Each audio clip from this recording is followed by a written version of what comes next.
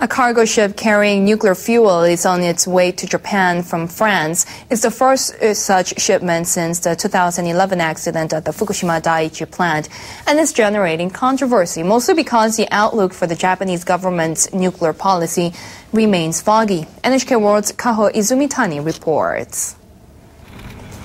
Ships leave port in Cherbourg, France, every day, but few of them set out under such tight surveillance.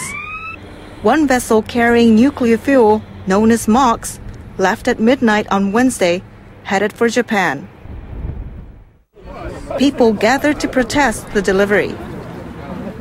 France is trying to force Japan to re-import some MOX in order to force the country to reopen the nuclear plant that were shut down just after Fukushima. MOX mixes uranium with plutonium that has been extracted from spent nuclear fuel. 4 power plants in Japan use MOX, but utilities in the country don't have the capacity to produce it.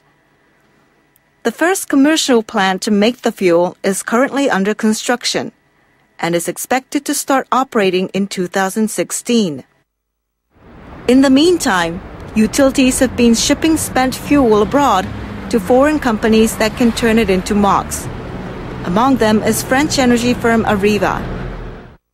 It has been waiting to send MOX fuel to Kansai Electric Power Company in central Japan. The shipment has been on hold since the 2011 accident in Fukushima.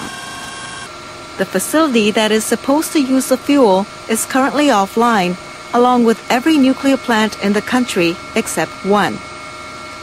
Industry regulators are still deciding whether other facilities should be allowed to go back online. For decades, Japan has been trying to set up a complete nuclear fuel cycle, but it's still waiting for a breakthrough. A spokesperson for Kansai Electric says the utility hoped to delay the MOX delivery, but Areva said it couldn't wait any longer. The recycled fuel is on its way back, even though the utility can't use it. On top of that, the Japanese government hasn't finalized its nuclear policy.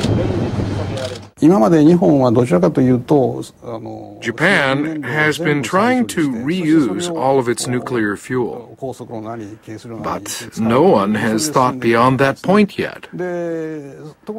I believe Japan needs to become able to operate a complete nuclear fuel cycle, but it will take a lot of effort to achieve this goal.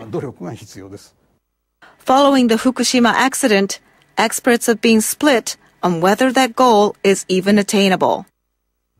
The MOX shipment is expected to arrive in Japan in 2 months, but it's unclear when or even if it will be used to generate energy. Kaho Izumitani, NHK World, Tokyo.